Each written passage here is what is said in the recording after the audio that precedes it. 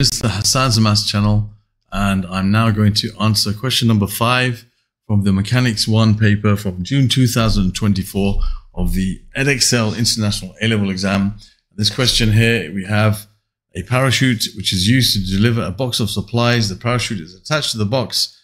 The parachute and box are dropped from rest from a helicopter that is hovering at a height of 520 meters above the ground.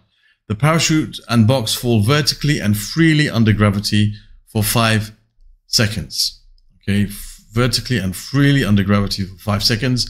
Then the parachute opens.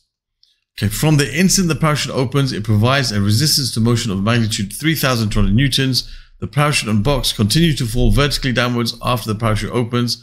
The parachute and box are modeled throughout the motion as a particle P of mass 250 kilograms. So part A says find the distance traveled by or distance fallen by P in the first 5 seconds. So I've got the information here so that I don't have to keep, I can see it from here anyway, so no problem. Anyway, the parachute and box are dropped from rest from a helicopter that is hovering at a height of 520 meters above the ground. The parachute and box fall vertically and freely under gravity for 5 seconds.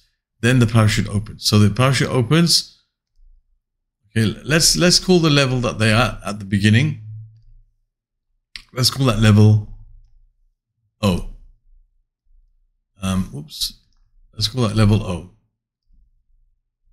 And the level that they are at after 5 seconds, let's call that level A. So we want to find, we know that between O to A, we're looking between O to A. We know that the object is falling downwards. Okay, so I'm going to take down as positive. I'm going to list my values that I know for SUVAT. I know that S is what I have to find, the distance from O to A. So S is OA, okay, which I have to find. Let me just take that away from there. I'll just put SA. That's the distance it falls from O to A, of course. U is 0 because it says here they dropped from rest. V, we don't know. I'll call that V, the velocity at A. A is basically the acceleration due to gravity, which is G, and I'll call it positive G. Why? Because I'm taking down as positive because it's falling down. Its initial movement is downwards. And T, we've got to find well, we know the time is 5 seconds. We've got to find how far it falls in those 5 seconds. So we're dealing with S, U, A, and T. We don't know what V is. S, U, A, and T. We could find V, but we don't need in this first part of the question.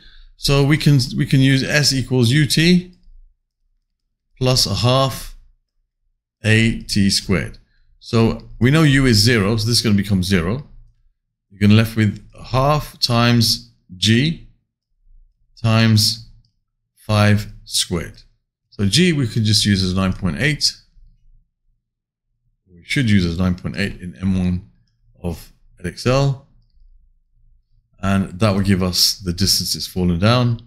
So we take the calculator. So you're going to have a half times 9.8 times 5 squared, which gives you 122.5. 122.5 meters. That's the distance that it's fallen in the first 5 seconds. Okay, now part B. Says find the speed with which P lands on the ground. Okay, so now we've got to think about the new situation. So we got to think about now the situation from A to the ground. Okay, so from A to the ground. So we're going to put A here, and I'm going to put the ground here, G. Okay, so now we're going from A to the ground. Okay, so A to G. All right, so what do we know here in this situation? So we've got to think about the situation now. So this time there's a difference here. If we use SUVAT here, the difference now is that in this case, the parachute is now opened. Okay. From the instant the parachute opens, it provides a resistance of motion of 3,200 newtons. They continue to fall vertically downwards after the parachute opens. The parachute and box are modeled throughout the motion as a particle of mass 250 kilograms. So now what we have to do is we have to find the acceleration. Okay, so we have to make an equation of motion. We know the forces acting upon this object are its weight. Let me just do that properly. And we know that the mass of the particle is 250. That's going to be 250 g. And also the resistance now, because the parachute is open, there's a resistance of motion which will act opposing the motion, which is going to be acting upwards because it's falling downwards.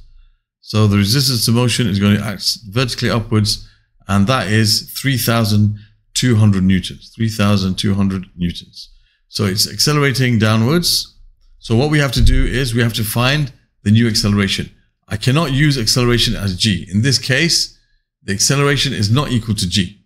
Okay, the acceleration of the object is not equal to g because it's not falling freely under gravity. In the first case, it was falling freely under gravity. So that's why it was g.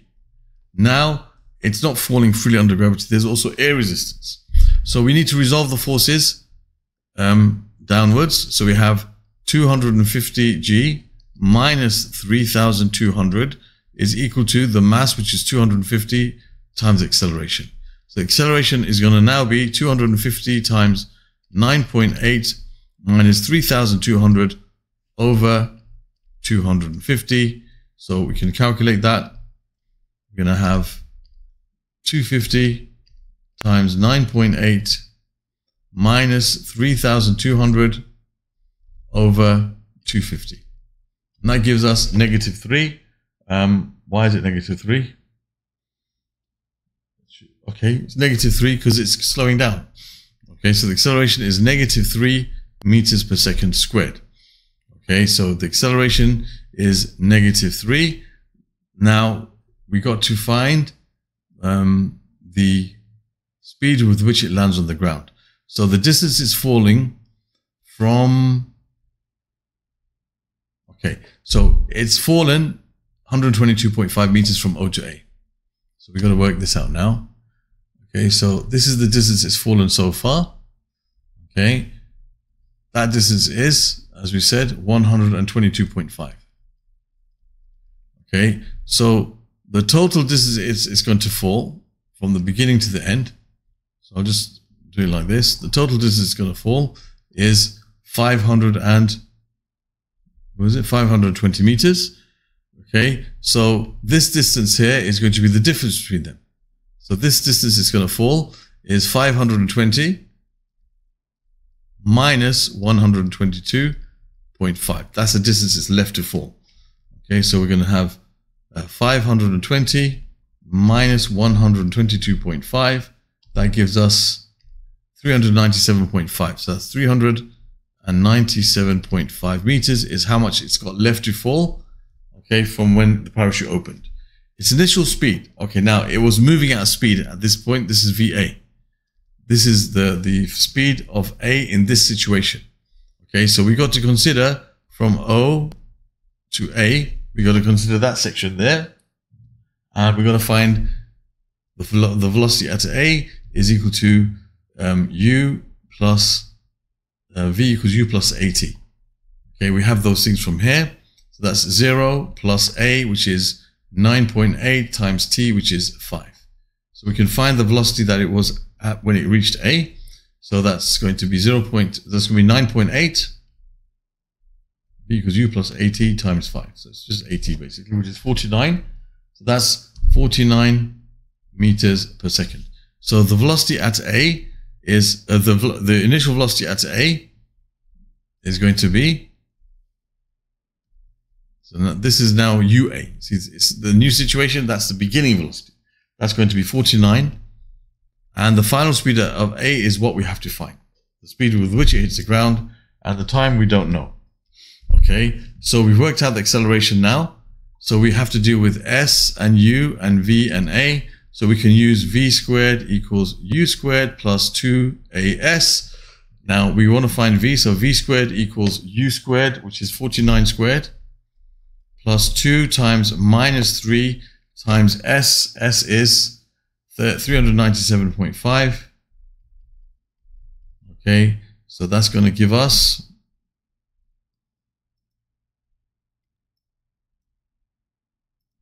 49 squared plus 2 times minus 3 times 397.5. Which gives us 16. So we got V squared is equal to 16. So V is going to be 4 meters per second. Okay, remember we're taking down as positive, right? Down as positive. So that's 4 meters per second going down. So that is the speed of, so that's the velocity. We can say the speed, okay, with which P hits the ground is equal to 4 meters per second.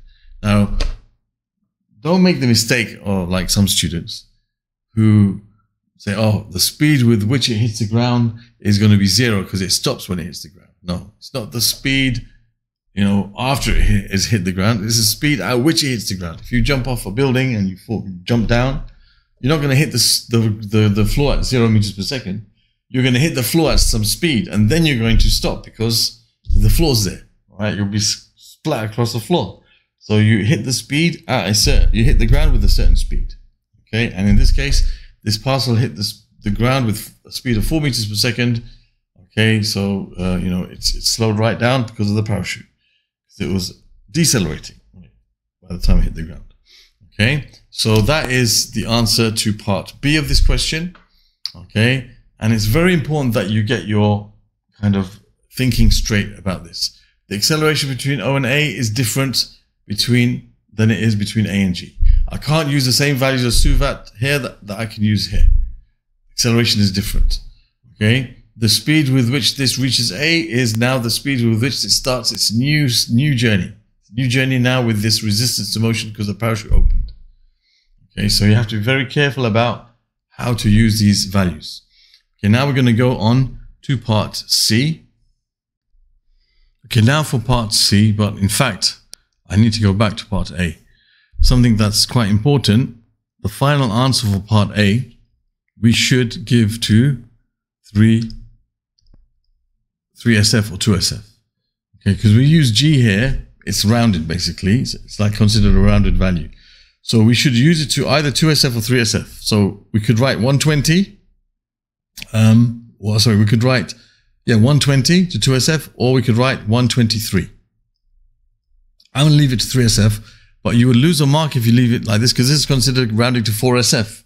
You might think it's an exact value, but it's not because we've used G as 9.8, which G has been rounded. So we've used a rounded version of G, which we're told to do anyway.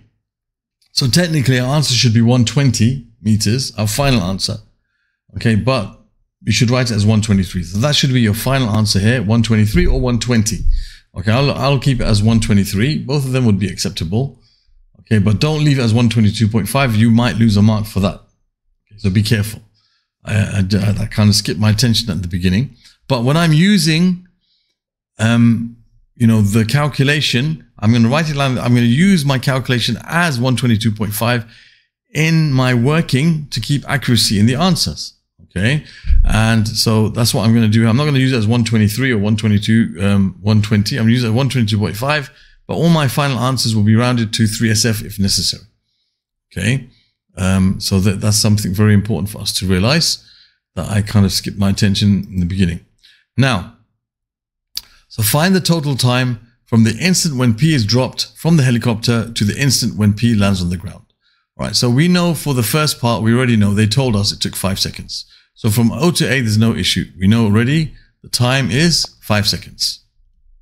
So what we have to find now is the time for this second kind of part of its motion, okay, which is from there to there. Okay, so we already have the Suvat values. So from A to G, we need to find the Suvat values, which we already have actually. So S is 397.5, U is 49, V is 4, A is -3, and T is what we have to find.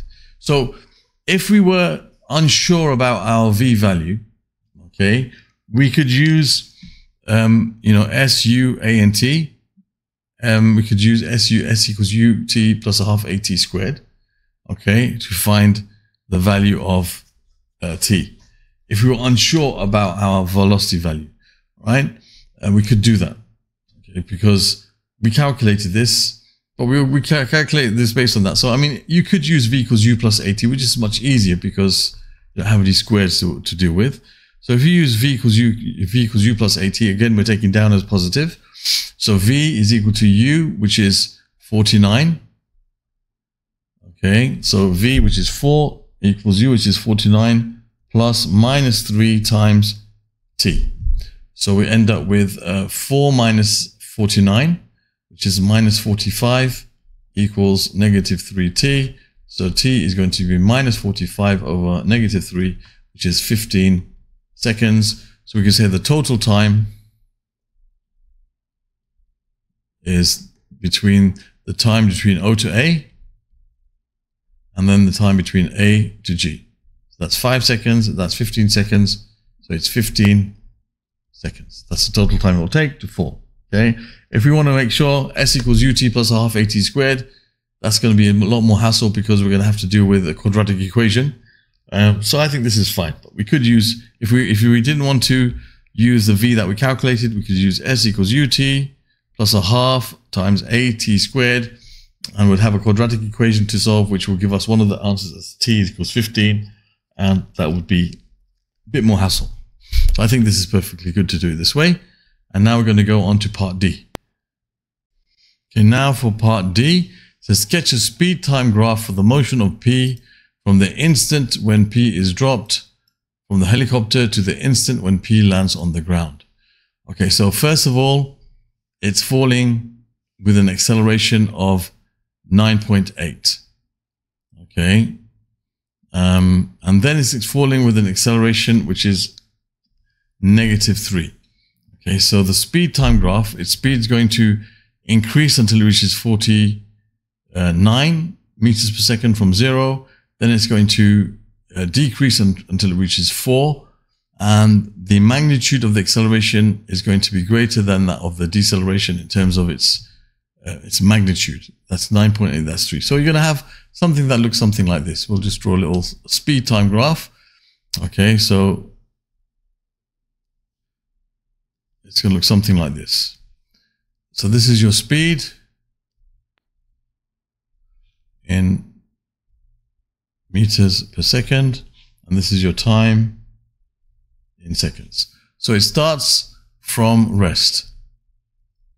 Okay, it starts from rest, and the gradient is 9.8. It's going to reach a speed of 49 meters per second from 0, from rest. And then what's going to happen is its speed is going to decrease. It's going to decelerate until it reaches, when it hits the ground, 4 meters per second.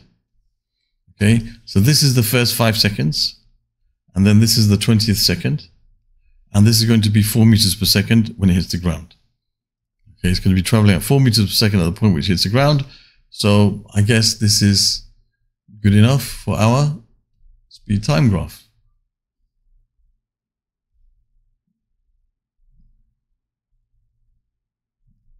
Okay, so that's 5 seconds, that's 20 seconds,